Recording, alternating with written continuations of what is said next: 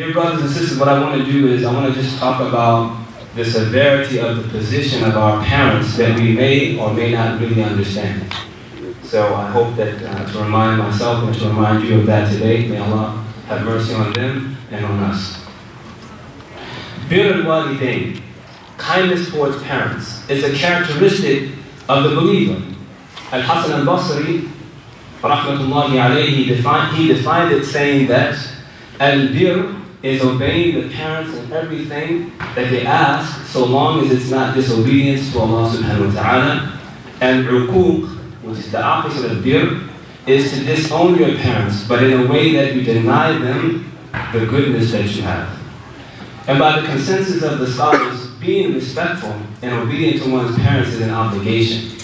Ibn Hazm, rahmatullahi alayhi, he said that being respectful to one's parents is an obligation. And he cited the ayat in the Quran, and your Lord decreed that you should worship none but Him, and that you should be dutiful to your parents. To better understand it, the scholars actually laid out some conditions. If you want to see, or you want to check whether or not you're actually fulfilling this obligation, then there's some conditions you can start by looking at. Number one, he mentioned that he or she should place the pleasure of his parents above the pleasure of anyone or anything else, including himself, of course, except the pleasure of Allah. But then anyone, including himself, his wife, or his children. Number two, he should obey them in everything they command or forbid him, whether it agrees with his desires or not, so long as it's not in disobedience to Allah subhanahu wa ta'ala. And number three, they mentioned that he should present them with anything he feels they desire, whether those parents ask for it or not. He should present it with kindness, and he should present it with mercy, understanding that no matter what he does, he will have shortcomings when it comes to fulfilling the true kindness that his parents deserve. So Allah subhanahu wa ta'ala, His love comes when our parents love us, and His anger comes when our parents are angry with us. Ibn Abbas, radiallahu anhu, he said that there are three things that will not be accepted if its mate is not fulfilled. And from amongst those three things, he mentions the verse in Surah Luqman, where Allah subhanahu wa ta'ala says, and thank me, and thank Allah, and thank your parents. Ibn Abbas, radiallahu anhu, he said, thus whoever thanks Allah and is not thankful to his parents, Allah will not accept from them. The Prophet, peace be upon him, he reminds us that the pleasure of Allah is from the pleasure of the parents, and the anger of Allah is from the anger of the parents. So we should stop and maybe think about how it is that we actually are treating our parents. Do we find ourselves, if they need something, do we find that we kind of shy away from them when they need something? Do we find that are we visiting them as often as they would like for us to visit them?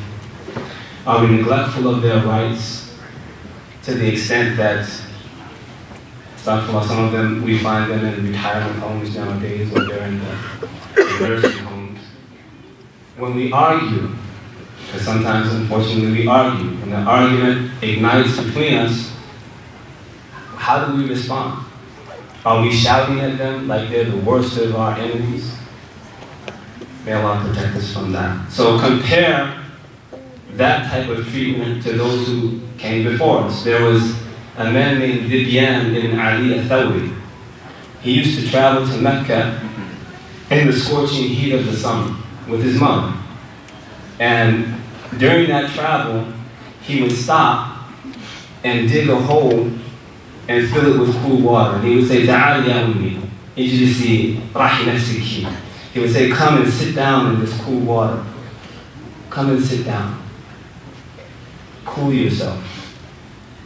So the relationship between him and his mother was like his best friend. If we were to ask our children today, who's your best friend, I think they say BFF. Who's your BFF? Right?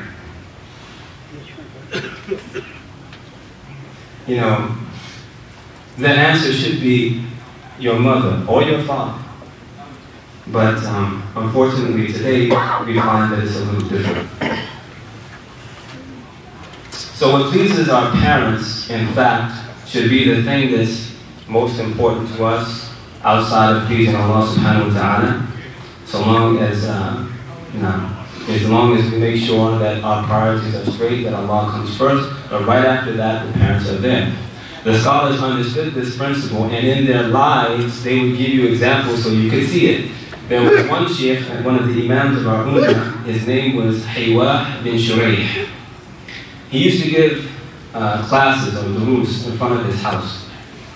And sometimes during the durus or the classes, his mother would come out and command him with something. Go feed the chickens.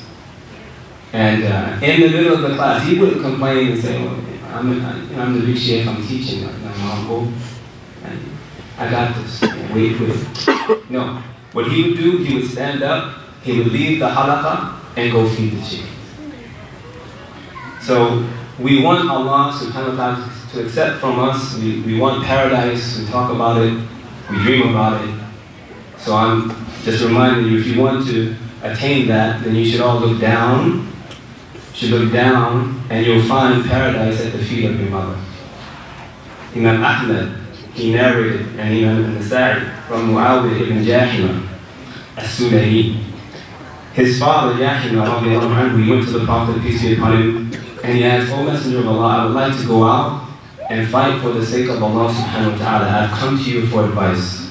So the Prophet, peace be upon him, he said, is your mother alive? He said, yes. He said, then stay near her, for at her feet is paradise.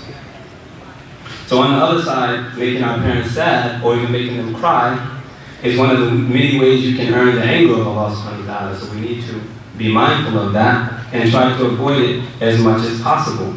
Imam Ahmad also narrates from Abdullah ibn Amr ibn al-As that a man came to the Prophet, peace be upon him, and he came to give his allegiance, his bay'ah.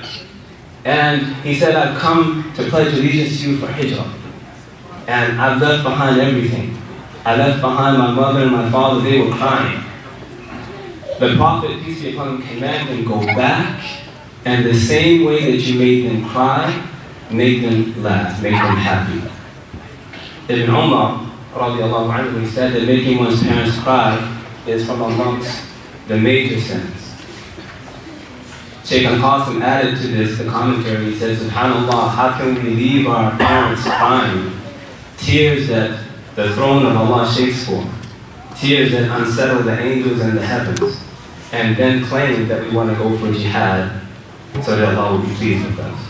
Go back and make them happy with your visit as you made them sad by your departure. If they laugh and are pleased with you, know that Allah is pleased with you. During the funeral of his mother, Al-Harith al-Aqli, he wept. And when asked for the reason of his tears, he said, why should I not cry when one of the doors of paradise has now closed? أقول قولي هذا واستغفر الله لي ولكم ولسائر المسلمين فاستغفروه إنه هو الغفور الرحيم.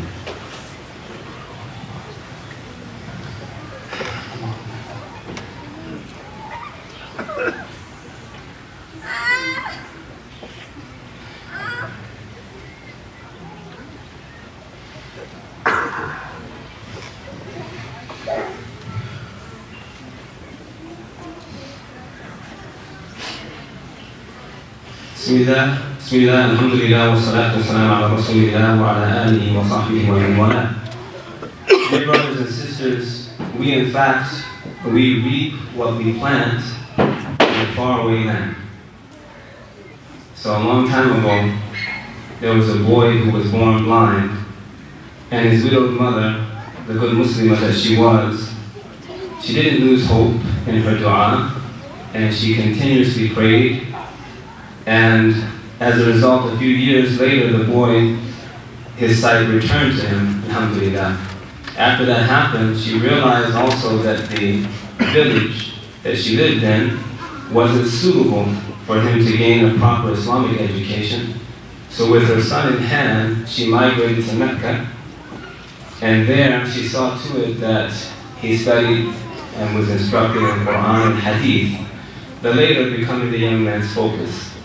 So this young man would travel far and wide, taking Hadith from this one and from that one, collecting Hadith from here and from there, and so much so that he compiled a book that sits next to the Quran in authenticity, forgetting not his mother that raised him well. His mother named him Muhammad ibn Ismail, and many of us know him today as Imam al-Bukhari. Dear brothers and sisters, how often is it that, it's a question, so you can't answer this instantly. How often is it that a farmer is going to plant wheat and it comes out a sunflower? Say, no, that doesn't happen. Say, that can't happen. How can someone farm the seed of one plant and expect some other plant to grow? It just doesn't happen. So, similarly, some parents, they leave their children kind of wobbling in the mud of the worst of TV, the worst of music, the worst of movies, bad companionship. Then when the child reaches the 12th grade and wants to go to the prom with his girlfriend, or he enters university and stops praying, or he gets married to a non-believer, or he himself or they become a non-believer, then all of a sudden we're wondering what happened. It's the harvest of what we planted. If we don't raise our children to be obedient, then what do you expect them to do? If we ourselves are not going to be practitioners of this deen, then you can't expect that to come from your children. If you are not waking up for Fajr, they see you day in and day out, sleeping in, then you can't expect them to be the Sahaba when you can't do the basic minimum things. So there are some things that we can do to kind of rectify it. The first thing is we have to learn how to discipline our children with love. And it can be done. And we have examples. You don't have to always go back in history books to read, but if you want, you can find some great examples. There's the example of Ihsan ibn Abdullah, who one day he missed his son for Salat al-Jumu'ah. Looking around the Jumu'ah, he can't find his son. So afterwards, he sees his son, he asks the questions, I didn't see you at Salat al-Jumu'ah, what happened? He said, oh, well, my donkey couldn't make the trip. So what did he do? He said, okay, for the rest of that year, he made his son walk to Jumu'ah. And you might say, man, that's pretty harsh, man. But he made him do that because, number one, he wanted him to understand the importance of Salat al-Jumu'ah. And number two, the love he has for his son, understanding if he misses that obligation, or if he's not trained in understanding the importance of that obligation, it can lead to his ultimate destruction. So he wasn't afraid to give discipline, but he gave it with love. Secondly, the piety of the father and mother reaches the children. In the Quran, Allah subhanahu wa ta'ala, He recalls the story of Khutbah and how He rebuilt a wall for 2 orphans. And He mentions the ayah, and as for the wall, it belonged to 2 orphan boys in the town. Under it was a treasure belonging to them, and their father was a righteous man. And their father was a righteous man. And their father was a righteous man. It's interesting because in the tafsir, of course you can see how Allah protected these orphans because of the piety of their father, but in the tafsir, it's mentioned that this was actually a grandfather of theirs, 7 generations removed. Also, Sa'id ibn Jubair, he said, I often lengthen my prayer, I lengthen my salah for the sake of my son. Perhaps Allah subhanahu wa ta'ala will protect him because of it. In conclusion, we should really stop and reflect on the virtue of birrul walidain, or kindness towards our parents. Abdullah ibn Mas'ud, he said that a man asked the Prophet, peace be upon him, what deed is most beloved by Allah subhanahu wa ta'ala? And he replied, prayer on time. The man asked, and then what? He said, respecting and revering one's parents. And then what? He said, jihad for the sake of Allah subhanahu wa ta'ala. And one last thing we'll mention here, and it's important, well, it's actually 2 things. Number one, This virtue is a means by which one's sins are forgiven. And that ayah which we mentioned earlier, and we enjoin on man to be dutiful and kind to his parents. The next verse actually tells us, they are those from whom we shall accept the best of their deeds and overlook their evil deeds. They shall be amongst the dwellers of paradise. Respecting our parents will lead us to Jannah. So the Prophet, peace be upon him, he was heard saying amongst the companions, may he perish, may he perish, may he perish. And they asked him, who, O Messenger of Allah? He said, he whose parents attain old age in this life, one of them or both of them, and he does not enter paradise because of his goodness towards them. The goodness towards the parents doesn't stop when they die. So one of the men from the Ansar, they came to the Prophet and they asked him, O Messenger of Allah, is there anything left of my beer to my parents that I should present to them after their death? And the Prophet, peace be upon him, said, yes, there's 4 things. It says, number 1, pray and ask forgiveness for them. Number 2, fulfill their pledges. Number 3, be kind to their friends. And number 4, maintain the ties of kinship that come from only their direction. That's what's left from the beer. Amr ibn Abdullah ibn Zubayr, he said, my father died, and for an entire year I did not ask Allah for anything except that he forgive my father. So remember, brothers and sisters, we won't stop here, inshallah, for the time. Remember, as you meet your parents today, the words of the Prophet, peace be upon him, he said, فَفِيهِمَا فَجَاهِدْ, and do jihad in your kindness, in your kind treatment towards your parents. Oh Allah, forgive us and forgive our parents. Reward them with the finest reward. Oh Allah, elevate their position in the hereafter and in this dunya. Make that which befalls them an expiation for their sins. Oh Allah, grant them residence in Firdaus, the highest level of Jannah, with the prophets, the Siddiqeen, and the martyrs. Ibadullah, إن الله يأمر بالعدل والإحسان وإيتاء ذي القربى وينهى عن الفحشاء والمنكر والبغي يعظكم لعلكم تذكرون اذكروا الله العظيم يذكركم واشكروه يزدكم واستغفروه يغفر لكم واتقوه يجعل لكم من أمركم مخرجا وأقيموا الصلاة.